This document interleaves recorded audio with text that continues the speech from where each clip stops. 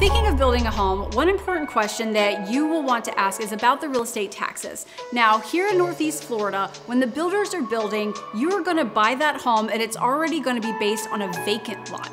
Now, taxes on a vacant lot are very, very low. This is likely what your lender is going to use to pre-approve you because that is the tax bill that is available. However, you want to ask a very specific question of your lender to get an estimated proposed taxes of the improved value, which is going to be based on your purchase price. So if you look online and you see that your taxes were $400 or $800 a year, guaranteed those taxes the next year are going to jump.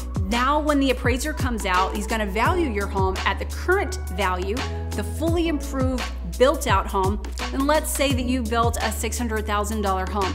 Those taxes are gonna jump. So if it goes from $800 a year, let's say up to $4,500 a year, guess what's gonna happen next? You're gonna get a letter from your mortgage company saying, whoops, we have an escrow shortage if you did escrow your taxes. And what that's gonna do, it's going to raise your monthly payment. So be prepared to go ahead and put extra money aside into your escrow account every month.